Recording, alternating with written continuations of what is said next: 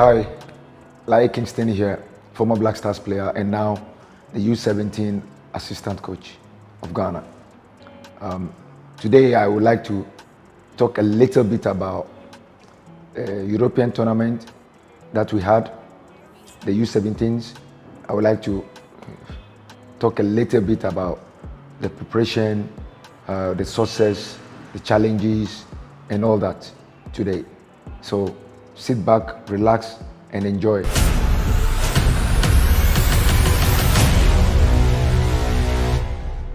Our preparation towards the tournament in Europe, a four-nation tournament, the UEFA four-nation tournament between Ghana, Serbia, Spain, and Switzerland. This is the preparation that we had. Ghana, the sporting directorate, employ all the regional scouts to go all over the regions to bring 10 players from each region to come together and to come. So through that, that's when myself and the technical team, we came together and then had a plan for us to pick the core of the team that went to the tournament. They brought over 200 players to camp. We put them in groups, and then they play among themselves for us to pick the best out of them. After that, then we invite 3 teams from outside to come and play the players that we've picked. After playing against the away team, that's what will give us a fair idea about the best among the batch that came. We had about 4 badges that gave us over 200 players from all over the country. The second phase, we had about 40 players. We took them through the same exercises, playing games, and then through that we took the core of the team, which is 20 players to travel to Serbia to represent the country. And for me, I would say they represent the country very, very well. You know, we the coaches, we had a training plan. We had a training plan for all of them. In the morning, we will do collective group training, and then we pick one theme. And then the formation that we're looking at, our theme can be building up from the back, which will be primary focus, and then pressing from the front, which will be the secondary focus. And then the formation that we use 2 formations. We use the first formation for our system for us is 4-3-3, and then our second system is 3-5-2. So through that will guide us for us to have an idea, plan a session, to go and deliver the session to the playing body. And I think, trust me, the players did very well. They responded to it very well. Before going on the pitch, we'll have time to do video sessions, video meetings before going on the pitch for them to have clear idea about what we're going to work on that day. We did that in the morning, and then in the afternoons we did position specific.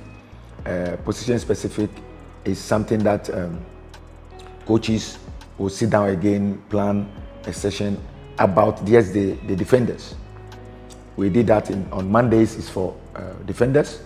On Tuesdays are for midfielders, and then Wednesday are for attackers. So we did that for 7 to 8 weeks throughout the campaign, and then every week we play one friendly game for us. So before going into the main tournament, we had 3 friendly games back home before playing our first game against Serbia in the main tournament. Against Serbia, the kids stood up very well. They make sure they play their best, and we had a very solid.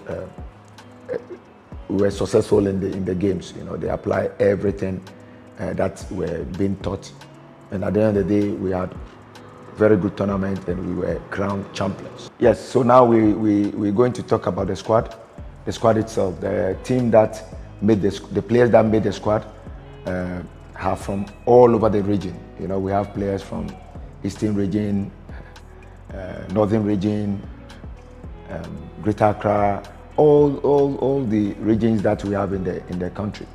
And when you talk about the main squad, the main mindset of each and every player, you can see that everyone have his strength, but it's up to the technical team to make sure bring them together to form that team.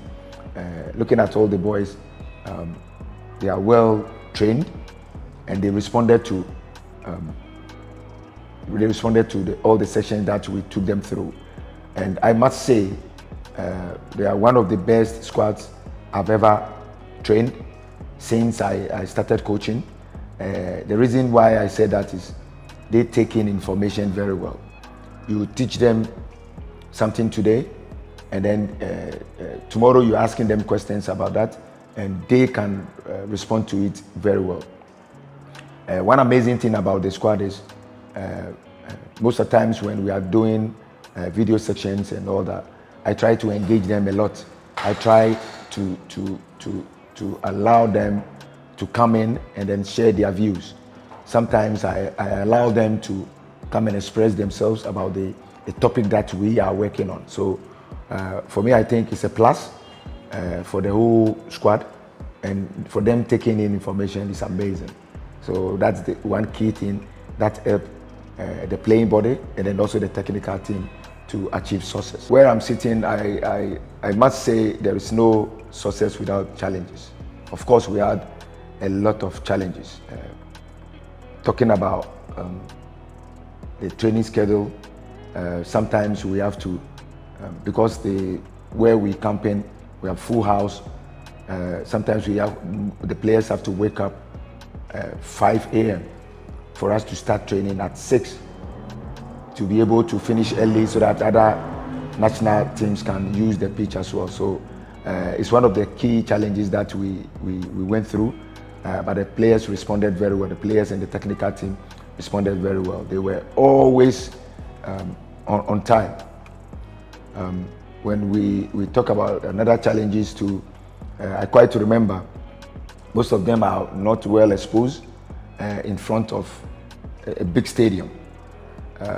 When I proposed to the management that we wanted to play our games back down in Accra, in our big stadium, Accra Sports Stadium, the management took it well, and they arranged for us to play our last 3 games at the Accra Sports Stadium.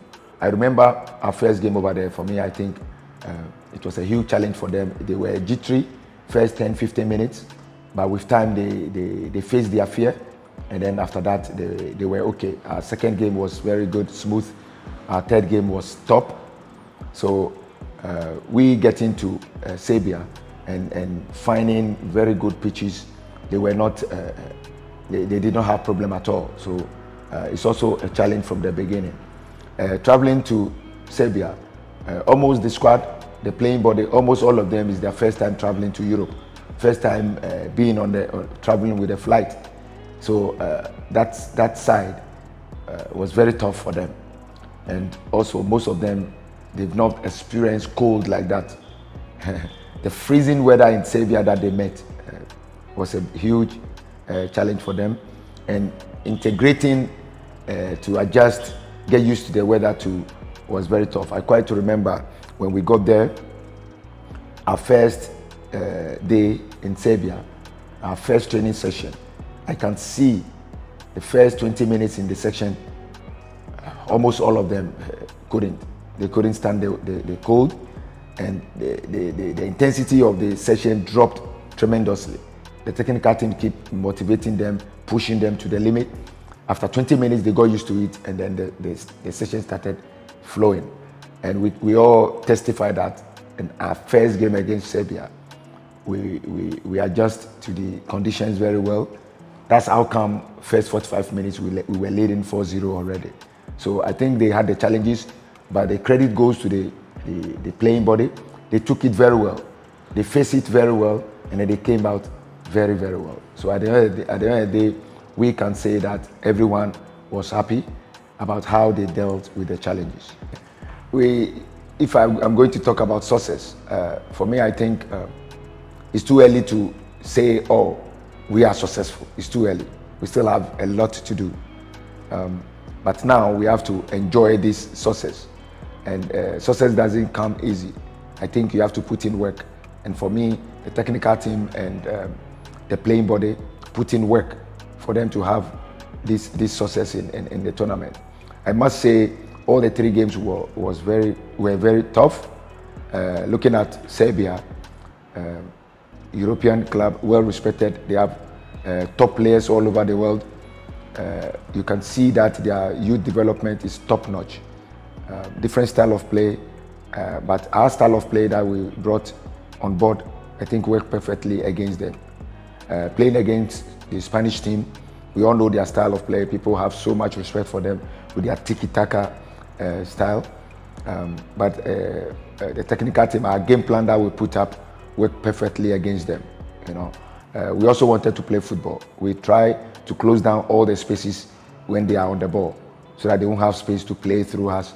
If they have to play, they have to move the ball to their fullback before we cage them on the side and then press them, win the ball, and then immediately we win the ball, we play forward. I think that one worked perfectly for us on that.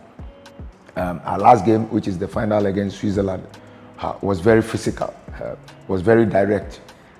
We noticed that they have 2 strikers, and the moment they win the ball, they play long ball in behind the opponent back line. So the game plan was to find the line very high. Our back line should have a body shape that will allow them to drop early to win the balls behind them. I must say we were successful in all that. Our transition, offensive and defensive transition, was solid as well. In all our 3 games, worked perfectly for us. The advantage we took is we had a privilege to see all the 3 countries, their games, before we went into the game. So for me, I think it helped the technical team to see what we're going to meet, and had a game plan to tackle that, and it helped us a lot. So in all, we will say we are happy, but we put in a very good work for us to get that success. Yes, so the way forward is going to be hard work. This crop of players, they've done very well. We're still going to keep them in, but the doors are still open to all Ghanaian players, the management, the technical team. We don't stop looking for talent all over the country. Whoever have seen a talent somewhere, you shouldn't hesitate to inform the technical team.